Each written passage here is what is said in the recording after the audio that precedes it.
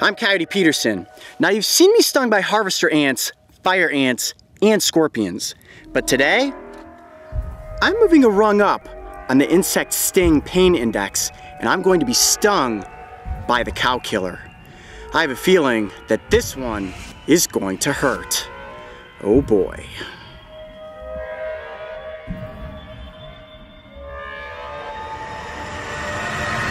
Ah! Ah!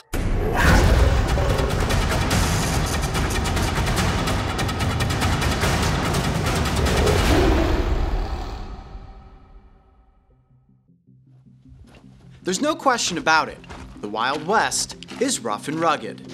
And whether you're talking about the rocky terrain, laced with spine-covered plants, or its animals, most of which are armed with fangs and stingers, Arizona's Sonoran Desert is an adventure lover's playground. Sure, we all have our fears of being bitten by a rattlesnake when venturing off trail. Or in my case, having a giant desert centipede run on my pant leg. But in actuality, the good news is that each and every one of these creatures does its best to avoid human interaction. However, sometimes you have an accidental run-in, and when you do, a bite or a sting can be incredibly painful. Yeah, he got me. He bit me. Are you sure? Yeah, he definitely bit me. When it comes to my line of work, the goal is to have an interaction so that I can show you the effects of these encounters. This way we can all learn why it's important to be in tune with our surroundings and why it's always best to admire animals from a safe distance. Velvet ant! Velvet ant! You got one? Yeah, he's right there on the edge of that log. I get my pack off. Yes, hold on, no, he's underneath the log. I just started to tip it, so I ran back. Hold on a second. Oh, I saw him. Did you see it? He ducked out, ducked back in. There it is, there it is. Get him, Bill, Ah! Yes! Yes! Look at that! Woo! Oh, he almost got into the crevice of that log. Wow, that is a good sized one too. But we got our velvet ant. There it is. Okay, cool. Well, tomorrow morning, I'm gonna get stung by that little ornery bugger. Cool. The velvet ant, which is actually a species of ground wasp and not an ant at all, claims a famous nickname, the cow killer.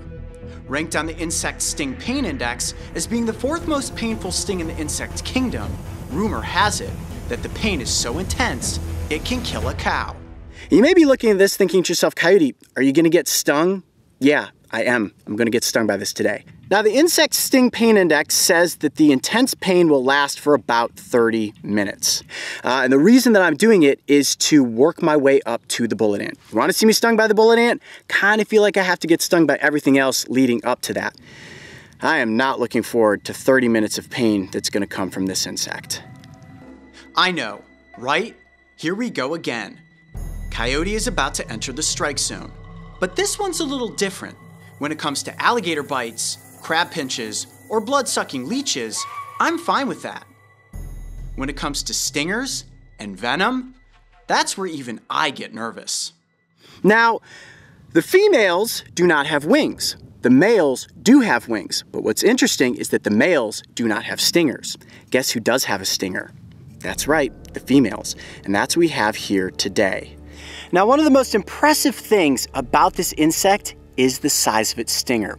In fact, it's about as long as the entire length of the abdomen. What I want to do now is use these little entomology forceps to pick the velvet ant up and show you guys just how big that stinger is. You ready for this? Yeah. Are they delicate? They are not. The velvet ant actually has a very, very durable exoskeleton, one of the toughest exoskeletons in the insect kingdom. So me picking her up with the forceps is not going to cause her any sort of pain or damage. Come here. Oh! Oh, getting away, getting away. I got it, I got it. Got it? Got it. Got it. Okay. Awesome. Now they can be found in the grass. So if you're out there walking around barefoot and you step on one of these, you're not gonna squish it. What's gonna happen is it's gonna spin around and then it's gonna tuck its abdomen under and boom, you're gonna get nailed with that giant stinger. Well, I think at this juncture, it is time for me to actually take a sting. Are you guys getting nervous? I'll tell you what, I sure was. Now they say that this sting is painful enough to kill a cow. However, there are no reported cases of cows, or humans for that matter, ever dying from a velvet ant sting.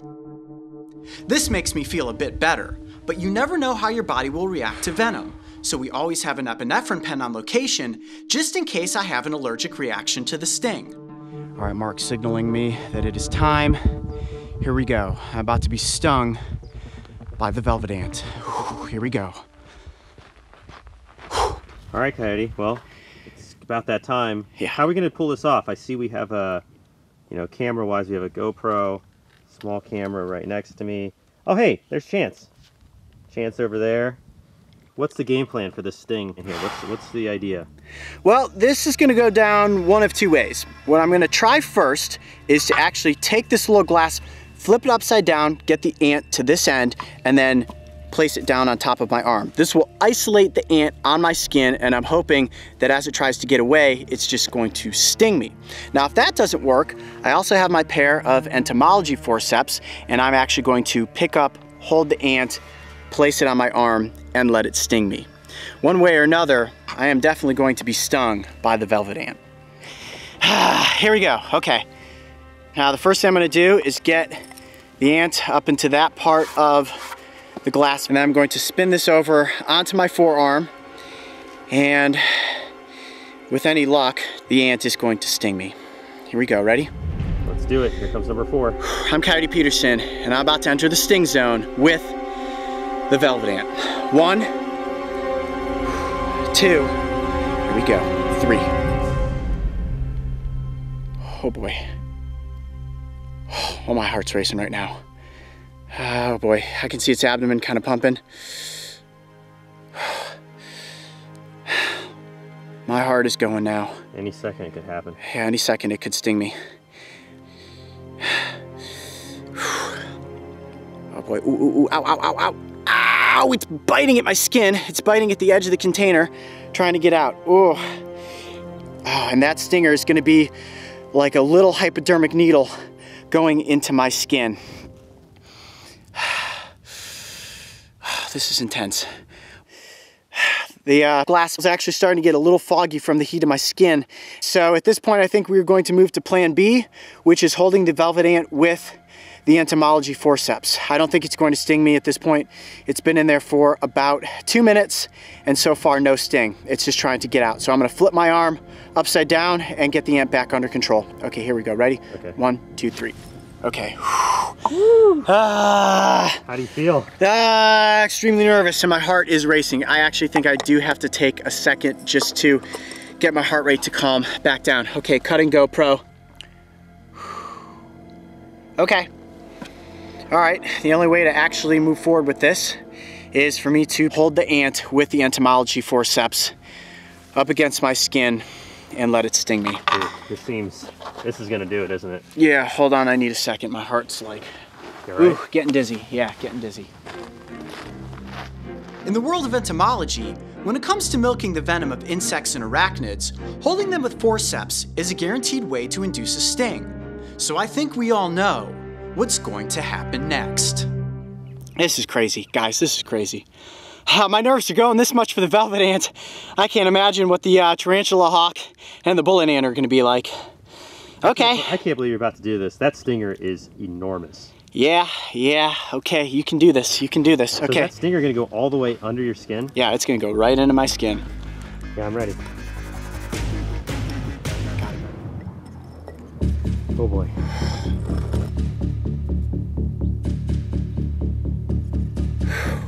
All right, here we go. Here you go, ready? All right, let's do this again one more time for good measure. I'm Coyote Peterson, and I'm about to enter the sting zone with the cow killer. Are you ready? Are you ready? No, I'm never ready. 1, 2, 3. You good? Yeah. Get your shot. I'm gonna place it right down on my arm. Got it. Here we go. Look at my arm shaking. And go.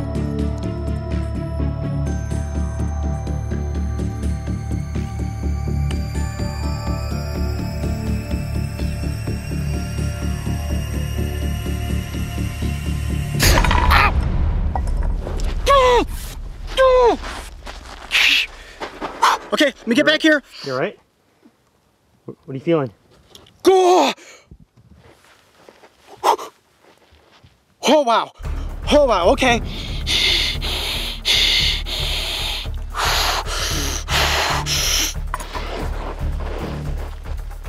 Give me a second. Oh my gosh. You all right? Oh yeah. What are you feeling? What does it feel like? Give me a second. Give me a second.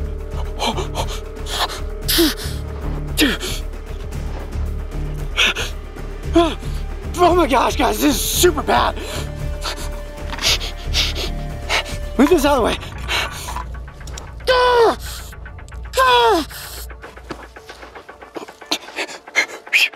Hold on, I gotta try to control my heart rate. Try to get a tight shot of it right there where the stinger went. You see there's blood. Okay, try to get a shot so I can get him like walk around for a second. Right there. Right there, that's our stinging. That was stinging. I could feel it. It was like you could feel it go all the way under the skin, all the way in. I could feel it insert into my arm. You gonna be all right? Okay. Now they say that the sting of the velvet ant will last for about 30 minutes. And I can tell you guys right now, this is the worst sting I've ever taken. There's no question about it. It is worse than a harvester ant, it is worse than a fire ant.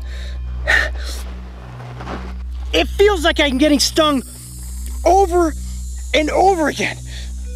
You can see the welts starting to form on my arm. Oh man, yeah, those are welts, big time.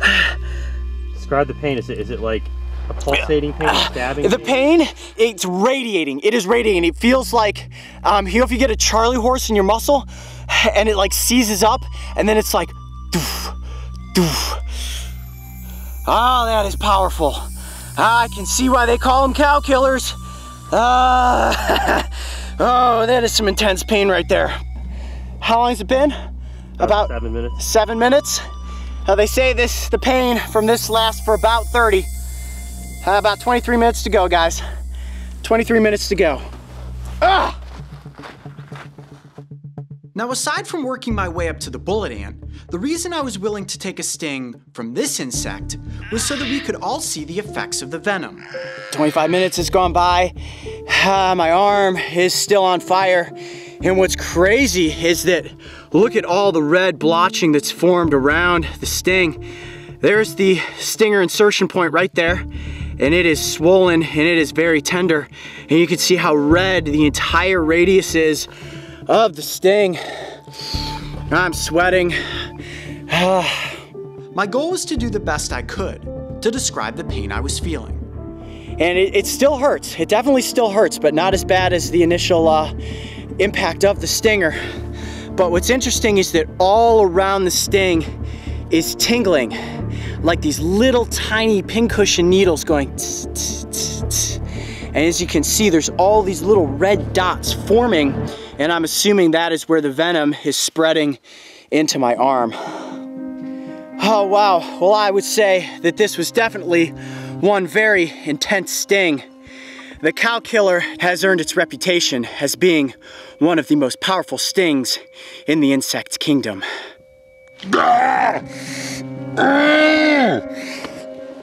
And while it may be ranked as a 4 on the insect sting pain index, for me, at this point, it's definitely number 1. I'd say I'm one step closer to being stung by the bullet ant, but first, I'm gonna have to go up against the tarantula hawk. I have a feeling that that one is going to be bad. I'm Coyote Peterson. Be brave. Stay wild.